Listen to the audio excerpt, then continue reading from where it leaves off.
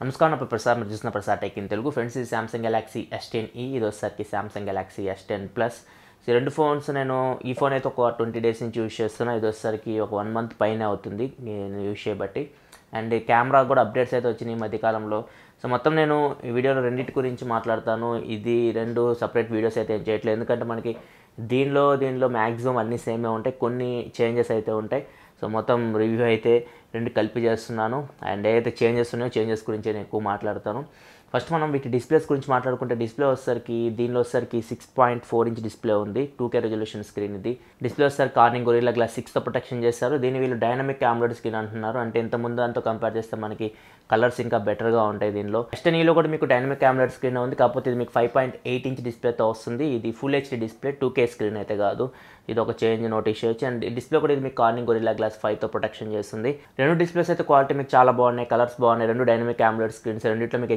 HDR10+ support ఉంది so display పరంగా మాత్రం ఎటువంటి కంప్లైంట్ అయితే లేదు ఆ ప్రైస్లో మీకు మిగతా ఫోన్స్తో కంపేర్ చేసినా కానీ డిస్ప్లే అయితే మీకు బెస్ట్ డిస్ప్లే అంటే ఇది అని చెప్పి Samsung Galaxy S10 plus and ఇది వచ్చేసరికి 1080p డిస్ప్లే 2K డిస్ప్లే అయితే కదా అయినా కానీ మీకు స్క్రీన్ అయితే చాలా బాగుంటుంది చూడడానికి వాళ్ళ మెయిన్ ఉద్దేశం కూడా అదే ఇది కొంచెం తక్కువ రేట్లో తీసుకురావాలి ఐఫోన్ 10R ఎట్లా తీసుకొచ్చిందో అట్లా వీళ్ళు తీసుకురావాలని చెప్పేసి ఇవన్నీ చేస్తున్నారు కాకపోతే ఐఫోన్ 10R చూసుకుంటే వాళ్ళు HD డిస్ప్లే తీసుకొని వచ్చారు వీళ్ళు అది ఇంకా IPS డిస్ప్లే ఇది వచ్చేసరికి AMOLED స్క్రీన్ 1080p డిస్ప్లేతో వస్తుంది నెక్స్ట్ ఇంకో చేంజ్ గురించి మాట్లాడుకుంటే మాత్రం బ్యాటరీ అని చెప్పొచ్చు ఇది వచ్చేసరికి 3100 mAh బ్యాటరీతో వస్తుంది ఇది వచ్చేసరికి 4100 mAh బ్యాటరీ వస్తుంది రెండింటి మధ్య మీకు బ్యాటరీ స్క్రీన్ ఆన్ టైం విషయానికి వస్తే మాత్రం దగ్గర హాఫ్ అన్ అవర్ వరకు స్క్రీన్ ఆన్ టైం డిఫరెన్స్ ఉంటుంది సో నేను నా యూజెస్లో ఈ 30 డేస్లో అయితే నాకు దగ్గర దీనిలో స్క్రీన్ ఆన్ టైం అయితే 4 to 4.5 hours మధ్యలో వస్తుంది అంతమించి ఎక్కువ అయితే రావట్లేదు దీనిలో అయితే 3.5 hours to 4 hours వస్తుంది సో మీరు మరీ హెవీ యూజ్లో అయితే మాత్రం ఖచ్చితంగా రెండు ఫోన్స్ మీరు ఈవినింగ్ అయితే ఛార్జింగ్ పెట్టుకోవాలి ఇదైతే కొంచెం తొందరగానే ఛార్జింగ్ పెట్టుకోవాల్సి వస్తుంది మరీ హెవీ యూజ్ చేసే వాళ్ళకి ఎక్కువ గేమ్స్ ఇట్లాంటి వాడే వాళ్ళైతే మాత్రం అండ్ ఇది కూడా మీకు అంతే నేనైతే బ్యాటరీ లైఫ్ ఇంకా ఎక్కువ ఎక్స్పెక్ట్ చేశాను ఎందుకంటే 4100 mAh బ్యాటరీ ఉంది కొత్త UI అయితే వస్తుంది 1 UI అండ్ ప్రాసెసర్ కూడా చేంజ్ అయింది సో ప్రీవియస్ జనరేషన్తో Note 10లో కూడా నాకు ఇదే ప్రాబ్లం Note 10 కూడా నాకు ఈవినింగ్ వచ్చేసరికి నేను హెవీ యూజ్ చేసినప్పుడు కానీ ట్రావెల్ అవుతున్నప్పుడు ఈవినింగ్ వచ్చేసరికి అది స్విచ్ ఆఫ్ అయిపోతుంది ఇది వచ్చేసరికి 15% వరకు బ్యాటరీ అయితే ఉంటుంది కొంచెం ఇంప్రూవ్ అయింది కానీ ఇంకా బెటర్ ఉంటే బాగుంది అనిపించింది బ్యాటరీ లైఫ్ అయితే ఇంకా ఛార్జింగ్ విషయానికి వస్తే రెండిట్లో మీకు బాక్స్లో ఫాస్ట్ ఛార్జర్ ప్రొవైడ్ చేస్తున్నారు Samsung adaptive fast charger 15W charger so దాంతో మీరు ఛార్జ్ పెడితే ఈ ఫోన్ అయితే మీకు 2 hours 20 minutes వరకు టైం తీసుకుంటుంది ఫుల్ ఛార్జ్ అవ్వడానికి ఈ ఫోన్ వచ్చేసరికి మీకు 1 hour 50 minutesలో ఫుల్ ఛార్జ్ అయిపోతుంది ఇది స్మాల్ బ్యాటరీ 3100 mAh బ్యాటరీ ఇది ఇంకొక 1000 mAh ఎక్స్ట్రా ఉంటుంది బ్యాటరీ అందుకే కొంచెం ఎక్కువ టైం తీసుకుంటుంది సో ఇది ఛార్జింగ్ టైం విషయానికి వస్తే అండ్ ఫ్యూచర్లో వీళ్ళు 25W ఛార్జింగ్ కూడా సపోర్ట్ వీళ్ళు యాడ్ చేస్తామని చెప్తున్నారు ఒక అప్డేట్లో సో మేబీ ఫ్యూచర్లో ఈ ఫోన్స్ మీకు సామ్సంగ్ S10 సిరీస్ ఈ 25W ఇప్పుడు కొత్త ఫాస్ట్ ఛార్జింగ్ ఉందిగా సామ్సంగ్ దానికైతే సపోర్ట్ చేయొచ్చు నెక్స్ట్ ఇంకో చేంజ్ చూసుకుంటే కెమెరా అని చెప్పొచ్చు ఫ్రంట్ కెమెరా దీనిలో చూసుకుంటే రెండు ఉంటాయి ఓన్లీ S10 ప్లస్లోనే ఉంటాయి రెండు ఫ్రంట్ ఫేసింగ్ కెమెరాస్ S10లో కూడా మీకు ఓన్లీ సింగిల్ కెమెరానే ఉంటుంది S10లో మీకు బ్యాటరీ కూడా మీకు 3400 mAh బ్యాటరీతో వస్తుంది ఈ రెండు చేంజెస్ అయితే మీకు S10కి S10 ప్లస్కి అయితే ఉంటాయి సో ఇది డ్యూయల్ కెమెరా సెటప్తో వస్తుంది S10 ప్లస్ అండ్ మీకు S10e వస్తుంది మీకు సింగిల్ కెమెరానే ఉంటుంది 10 మెగాపిక్సెల్ కెమెరా ఈ సెకండ్ కెమెరా ఇది 8 మెగాపిక్సెల్ కెమెరా ఇది బ్యాక్గ్రౌండ్ బ్లర్ కోసం బొకే ఎఫెక్ట్స్ కోసం ఇది మీకు యూజ్ అవుతుంది వీటిలో అయితే మీకు అదేం లేదు డైరెక్ట్ AI సహాయంతో మీకు బొకే షాట్స్ అయితే వస్తాయి నేను కొన్ని శాంపిల్స్ అయితే చూపిస్తాను ఫ్రంట్ కెమెరాతో తీసిన S10 ప్లస్ యూజ్ చేసి సో ఇక్కడ చూడొచ్చు మీకు ఇది ఫ్రంట్ కెమెరా యూజ్ చేసి డైరెక్ట్ కండిషన్ తీసిన శాంపిల్స్ సేమ్ మీకు ఏదైతే S9 ప్లస్ Note 10 ఏదైతే మీకు పిక్చర్ క్వాలిటీ ఉంటుంది సేమ్ అట్లనే ఉంది ఫేస్ అయితే మీకు చూడడానికి మీకు కొంచెం బ్యూటీ యాడ్ చేసినట్లు కనపడుతూ ఉంటుంది అండ్ చూడడానికి అయితే పిక్చర్ అయితే మీకు చాలా బాగుంటుంది కానీ అండ్ మీకు ఒకవేళ న్యాచురల్ పిక్చర్స్ కావాలి అనుకుంటే మీరు Pixel 3 iPhone XS Max ఇట్లా మీరు కొంచెం న్యాచురల్ ఫొటోస్ కావాలనుకుంటే మాత్రం కలర్స్ మీకు సామ్సంగ్లో అయితే ఉండవు మేము ఎప్పటి నుంచో చెప్తూనే ఉన్నాయి ఇది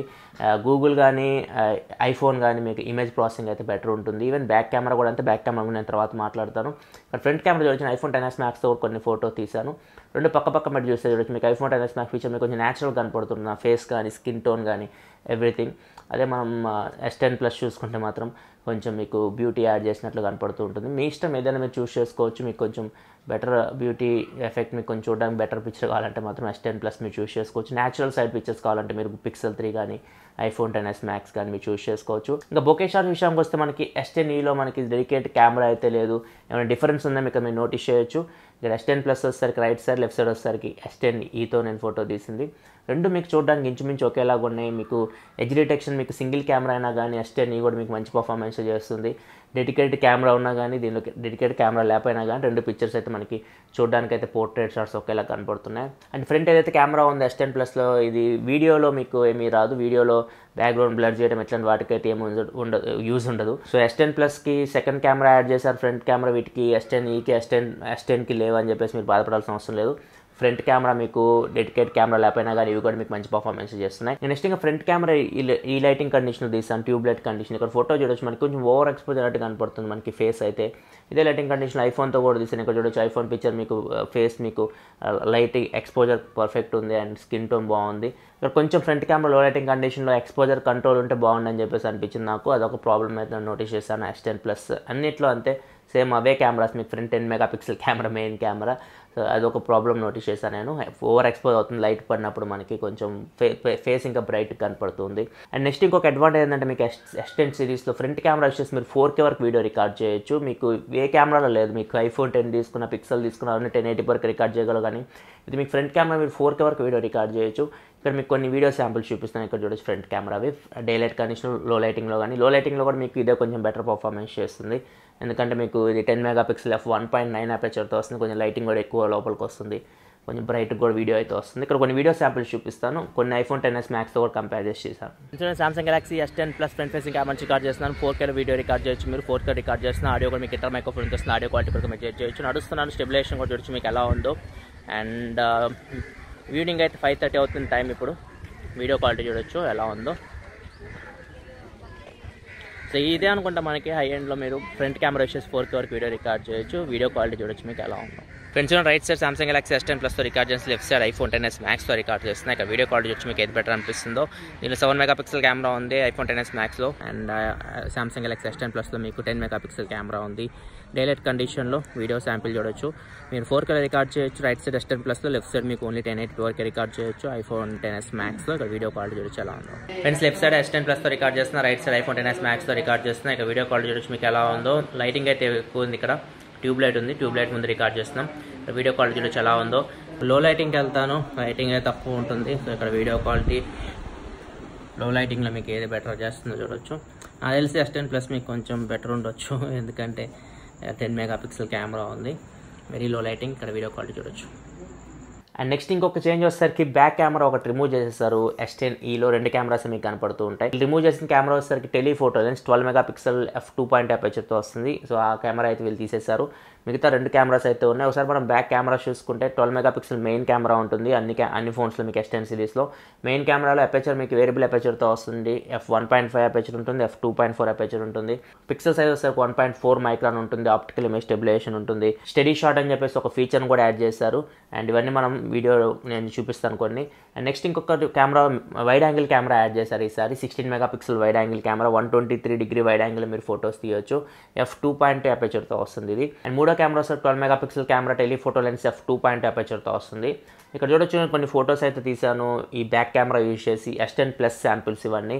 సో ఇది వచ్చేసరికి నార్మల్ ఫోటో, ఇది వచ్చేసరికి వైడ్ యాంగిల్ ఫోటో, ఇది వచ్చేసరికి టెలిఫోటో లెన్స్ యూజ్ చేసి తీసాను. అండ్ ఇంకా చాలా శాంపిల్స్ చూపిస్తాయి. ఇక్కడ చూడొచ్చు ఇది వచ్చేసరికి నార్మల్ ఫోటో, ఇది వచ్చేసరికి వైడ్ యాంగిల్ ఫోటో, ఇది వచ్చేసరికి టెలిఫోటో లెన్స్ యూజ్ చేసి తీసాను. నార్మల్ ఫోటో, ఇది వచ్చేసరికి వైడ్ యాంగిల్ ఫోటో, ఇది వచ్చేసరికి టెలిఫోటో లెన్స్ యూజ్ చేసి తీసాను. ఇది ఇంకొక sample indoor లైటింగ్లో normal, wide angle and telephoto lens, normal, wide angle and telephoto lens.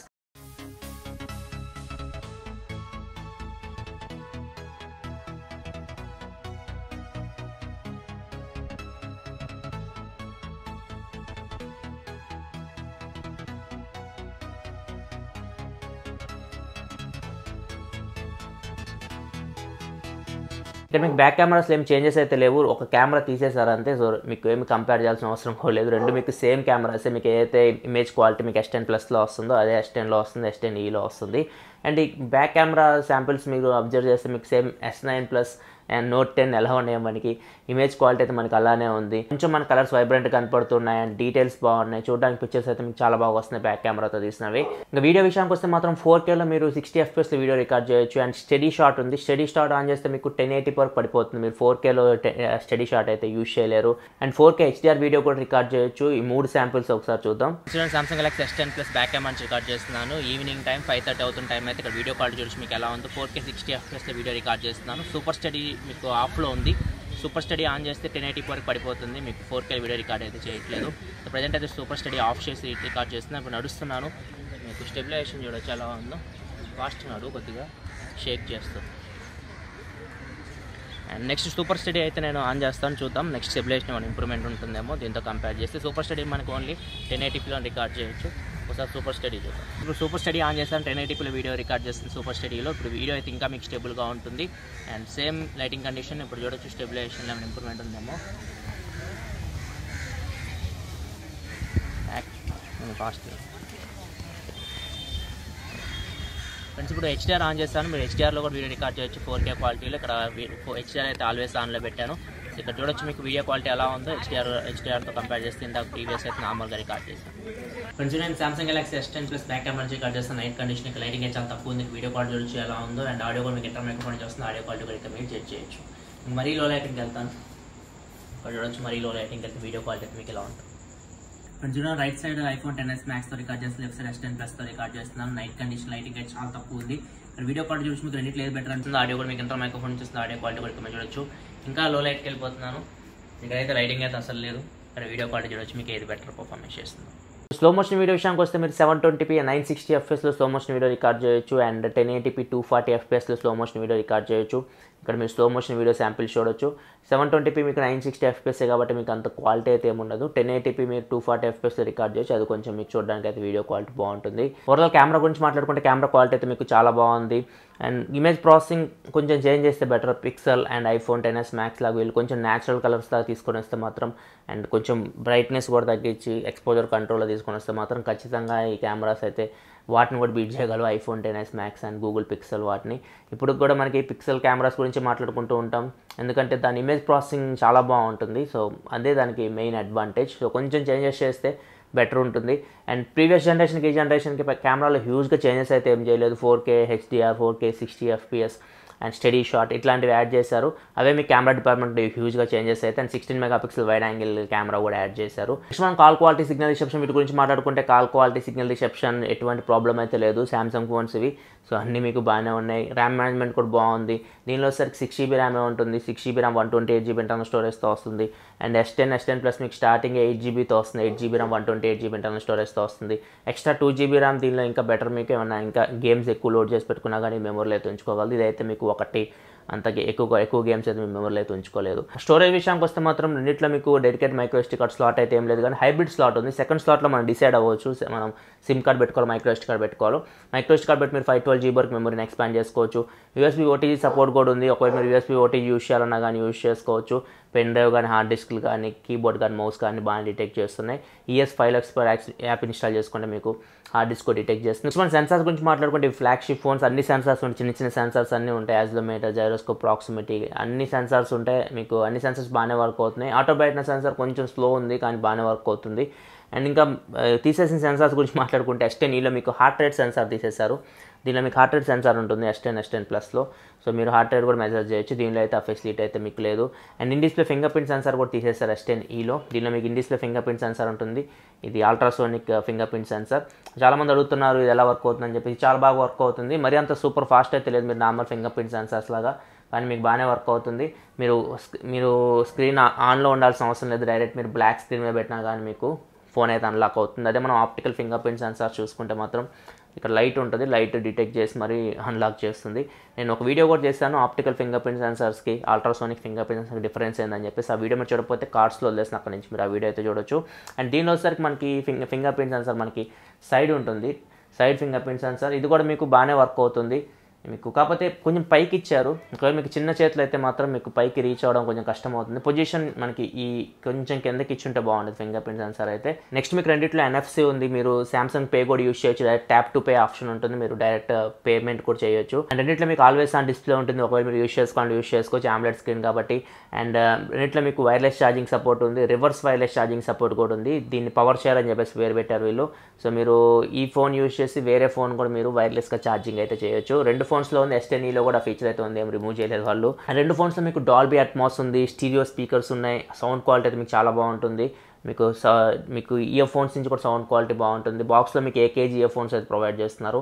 So వాటి సౌండ్ క్వాలిటీ ఎప్పుడు చెప్తూనే ఉంటాను నేను, సూపర్ అని మాత్రం చెప్పలేను. ఓకే, మనకి బాక్స్లో వచ్చే చాలా costly ear phones, sound quality మీకు ఇంకా మంచి ఆ ప్రైస్లో వచ్చే ఇయర్ ఫోన్స్తో కంపేర్ చేస్తే మాత్రం కొంచెం తగ్గుతుందని చెప్పొచ్చు. కాకపోతే అవి మీకు బాక్స్లో ప్రొవైడ్ చేస్తున్నారు, అది కూడా మీకు ఒక ప్లస్ పాయింట్ అని చెప్పొచ్చు. అండ్ స్టీరియో స్పీకర్స్ మీకు సౌండ్ క్వాలిటీ అయితే మీకు నార్మల్గా మీరు మూవీస్ చూసినప్పుడు కూడా మీకు సౌండ్ క్వాలిటీ చాలా బాగుంటుంది స్పీకర్స్ నుంచి. అండ్ మిగతా ఫీచర్స్ అన్నీ ఉంటాయి. మీకు టాక్ బ్యాక్ ఫీచర్ ఉంటుంది, స్క్రీన్ కాస్టింగ్కి సపోర్ట్ చేస్తుంది. అండ్ బిక్స్బీ కూడా ఉంటుంది. బిక్స్బీకి సపరేట్ బటన్ కూడా ఇచ్చారు. సో ఒకవేళ మీరు బిక్స్బీ యూస్ చేసుకోవాలనుకుంటే బిక్స్బీని కూడా యూస్ చేసుకోవచ్చు. AR ఎమోజీ కూడా ఉంటుంది. AR ఎమోజీ లాస్ట్ టైంతో కంపేర్ చేసి ఇప్పుడు కొంచెం చేంజ్ చేశారు. చిన్న కార్టూన్ లాగా అయితే AR ఎమోజీ అయితే కనపడుతుంది. దాంతో మీరు ఆడుకోవాలనుకుంటే ఆడుకోవచ్చు. ఇట్లా మీకు ఫీచర్స్ అన్నీ ఉన్నాయి.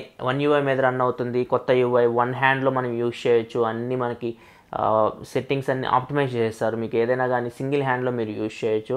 ఖచ్చితంగా లాస్ట్ జనరేషన్ UI అయితే కంపేర్ చేస్తే మాత్రం UI అయితే మనకి చాలా బాగుంది జనరల్ యూస్ చేసేటప్పుడు. అండ్ మిగతా ఫీచర్స్ అన్నీ ఉంటాయి. మీ కాల్ రికార్డింగ్ కానీ, డైరెక్ట్ వీడియో కాలింగ్ సపోర్ట్ కానీ, మీరు డ్యూయల్ యాప్స్ కానీ, ఇట్లాంటివి అన్ని ఫీచర్స్ అయితే ఈ కస్టమ్ యూఐస్ ఇవి. సో ఇట్లా మీకు అన్ని ఫీచర్స్ అయితే ఉంటాయి. నెక్స్ట్ మనం ఇంకా ప్రాసెసర్ గురించి మాట్లాడుకుంటే మాత్రం రెండిట్లో మీకు సేమ్ ప్రాసెసర్ ఉంటుంది. ఇండియాలో వచ్చే దాంట్లో మనకి Exynos 9820 ప్రాసెసర్ ఉంటుంది. మనకి అమెరికాలో అయితే 855 ప్రాసెసర్ ఉంటుంది. సో ఖచ్చితంగా 855 బెటర్ ప్రాసెసర్ మన 9820తో కంపేర్ చేస్తే. కాకపోతే ఇది కూడా మీకు ఫ్లాగ్షిప్ ప్రాసెసర్, దీని పర్ఫార్మెన్స్ కూడా మీకు బాగుంది. ఇది 8 nm బిలియన్ ప్రాసెసర్.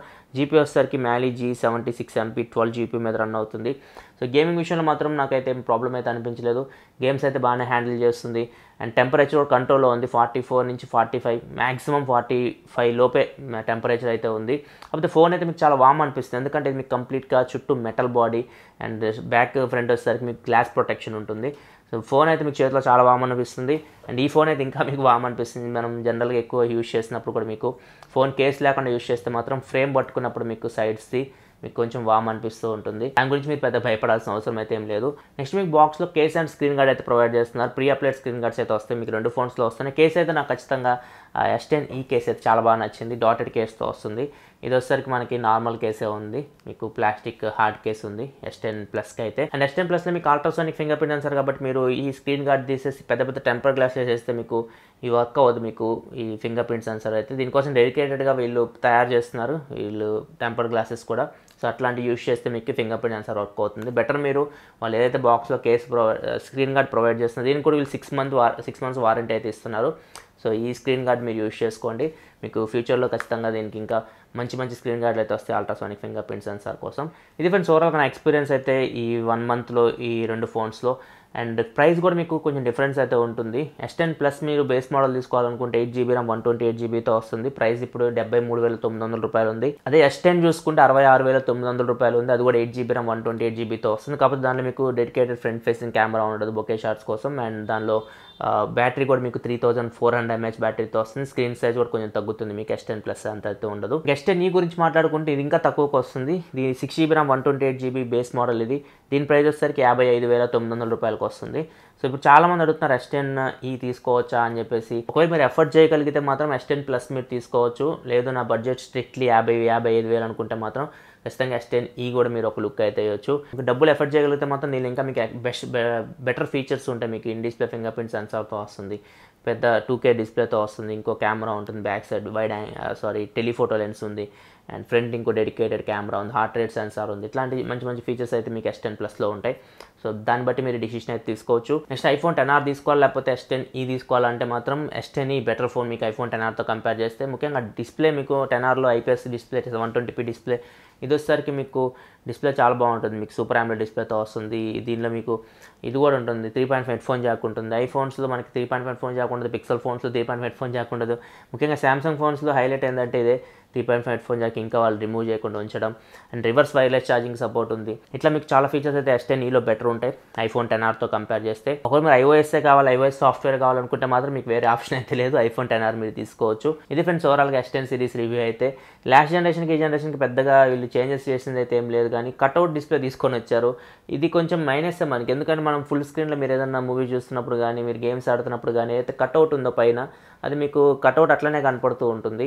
నేను ఇంతకుముందు Honor V20 రివ్యూలో కూడా చెప్పాను. సో ఇది పెద్ద నాకైతే ఈ కట్అవుట్ డిస్ప్లేస్ అయితే అంత నచ్చట్లేదు.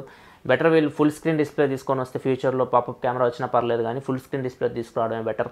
అండ్ ఫ్యూచర్లో వచ్చే సామ్సంగ్ ఫోన్స్లో మనం ఫుల్ స్క్రీన్ డిస్ప్లే అయితే చూడొచ్చు. అండ్ ఇంకా ఫేస్ అన్లాక్ చూసుకుంటే ఈ కళ్ళు మూసుకున్నా అన్లాక్ అవుతుంది, ఎప్పటి నుంచో చెప్తున్నా మీకు. సో అదైతే వాళ్ళు ఫిక్స్ చేయట్లేదు, ఆ ప్రాబ్లం అయితే అట్లనే ఉంది.